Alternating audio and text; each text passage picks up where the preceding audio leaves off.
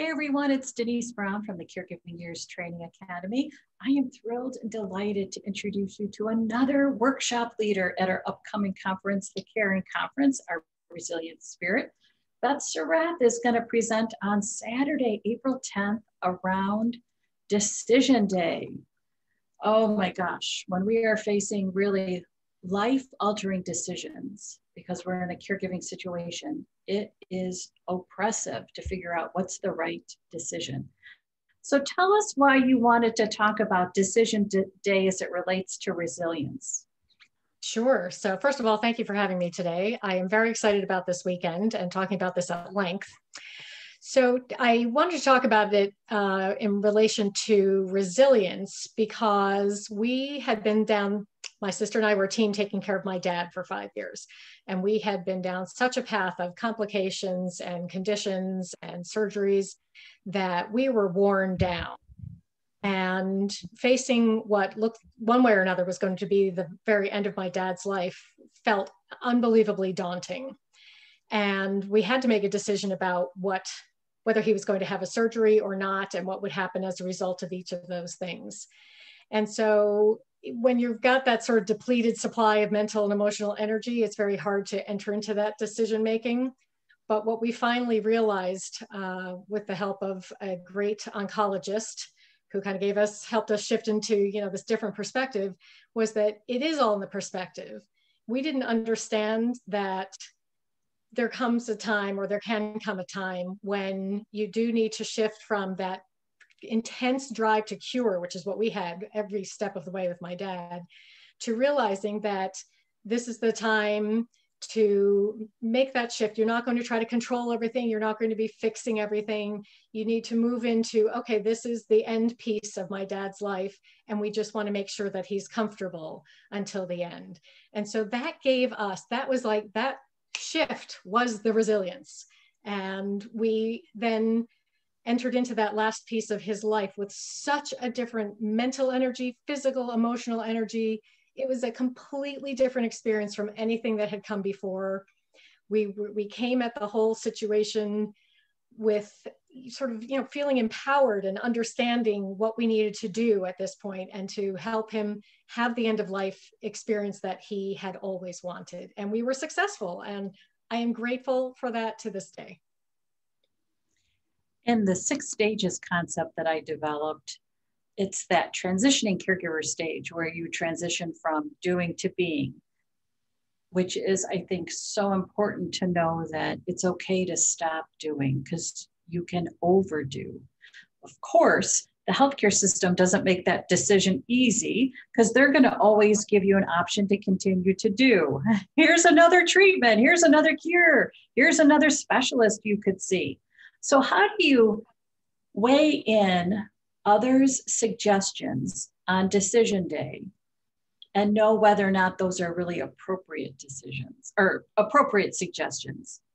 Yeah, so part of it is gut feeling. We knew that the information that we were getting about a recommendation for my dad to have 2 different surgeries. He was 86, he had dementia, he didn't remember my mother he'd been married to for 50 years.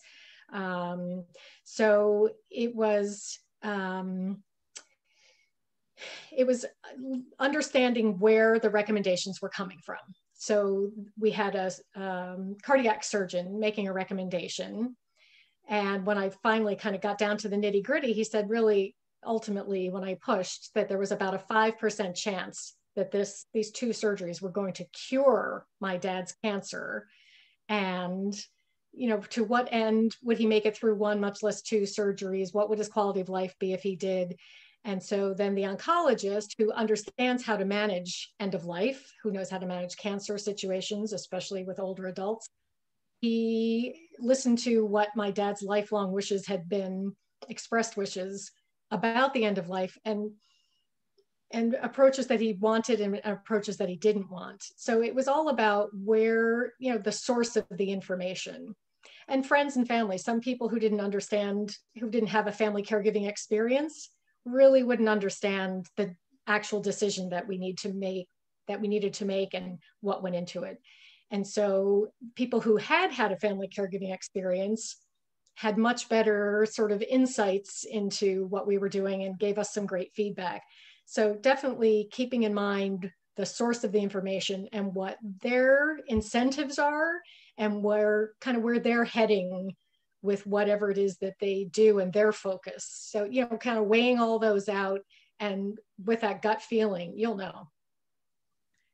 Yeah, I like this idea that what a doctor may recommend is the first say. And you go from that first say into research mode. And then you get feedback from others, and it could be other professionals, other individuals in your life, knowing that you have the final say. So whatever the doctor recommends is where you start, but where you end is when you make the decision that's right for your caree, for that particular situation. Right. And some physicians are really very focused on curative care and don't have much experience with end-of-life care or sort of delving into the details of it. And like that oncologist, that was a part of, you know, having cancer, there's always sort of that look at where is the end of life related to this. And so it was a very different look at the, you know, assessment of the situation. So the assessment needs to take in all kinds of viewpoints, and then you make your decision. I wonder if you could give us a perspective on, our gut is telling us that decision day has arrived, and it is time for us to think about end of life. And it's something that we want to put off. We know it really is decision day, but our denial is tempting us to say, you know what? Don't jump the gun. Give it another day. Give it another 24 hours. Give it another week. Give it another month. And we could really buy into that kind of narrative. How do we, though, then say, okay, that's denial talking. The reality is this is the day to decide? Well, that is a very good question. It will be sort of pushed by the need to make decisions where a physician is looking for an answer. Are you going to go this approach or not? I have an opening where I can do this surgery on Thursday. If you don't take that opening, then it's not until 10 days from now, and who knows what, you know, your dad's condition could be by then. So those are sort of external factors. But so kind of that facing of reality, it's hard. And it's definitely influenced by other people, where I maybe had a pretty good sort of sense of reality and ability to deal with mortality and those sorts of things, where other people will fight tooth and nail until the bitter end, which I have seen as a volunteer at a family caregiver center at a hospital. There were definitely factions of families sort of, you know, where this one was saying absolutely everything until the very last second.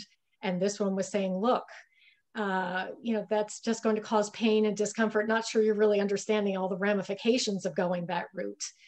And so when you sort of get to those, well, what are the ramifications and what really is entailed in extending life as long as possible? And is another day going to make a big difference? Is another week versus the quality of that time? And so when you start looking at that quality of life versus what's really entailed in the treatment, that's when you'll kind of get a crystallization. And when you, especially when you start having a discussion with a physician about this, because a lot of physicians don't want to talk to families about it. They're not comfortable, they're not trained, it's not their focus.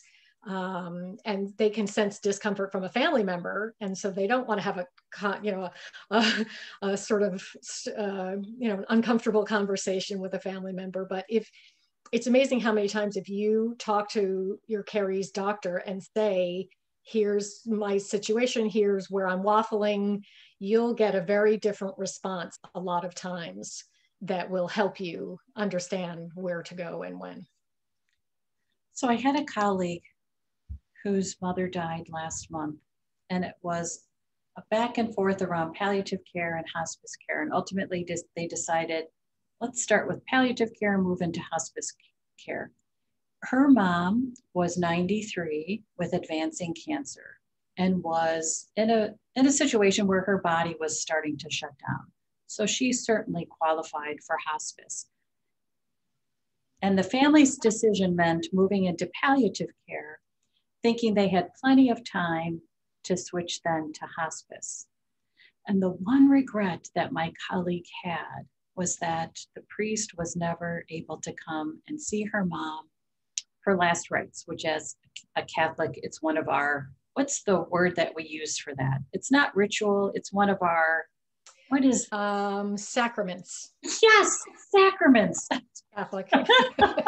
I am too, but I'm not practicing apparently. Okay, so it's one of our sacraments. It's very important, especially if you are a practicing Catholic, to receive last rites. And so that was her regret. I thought about that, and I thought, I wonder if they had made that decision. It's hospice. The reality is she's 93 with advancing cancer. It is hospice. If that would have then kind of pushed along the, you know what, we just don't know how much time. So what the heck? It doesn't matter if she lives another 3 months. Let's get that priest in now. Let's just do what we can to make sure that all her final wishes are met. And I'm wondering how you think of that story when I share it. What comes to mind for you? What comes to mind to me is that I am very thankful that I don't have any regret about that, because we did actually bring a priest, because my dad had always expressed that that's what he wanted at the end of life. And so we weren't really, and my dad's decline was so fast at the end, you know, a week before he died, we were out to lunch. And so when we sort of first got an inkling that there was this big decline over a couple of days, we said, okay, you know, let's do it just in case. And again, if he rallied out of this somehow, and you know there was a big change, well, okay, it wasn't going to hurt anything. And so err on the side of caution. And yeah, so, but I'm all about preparation and sort of taking the steps rather than hesitating. So a lot of it depends on your kind of natural approach that way. But the big piece of this is the regret piece. And I'm all about this. It's my motto is plan and prepare, or react and regret. Those are pretty much the two choices. But if you're reacting in the moment, just sort of put yourself down the line after this is all over. Where are you going to be in your mind? Will you have regret? So kind of with the approach of, okay, how can we all have the least regret possible? Is one good lens to look at the whole situation through. And I do think that there sometimes is this default of, let's just wait and see. Let's just wait and see.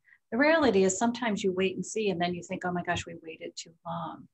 And if you do something like have last rites, and then your Carrie continues to live for another 6 months or a year, you can call that a miracle, that you were visited upon a miracle. It was not anything that was wasted. And I think about saving the wait for the DMV. That's where you wait.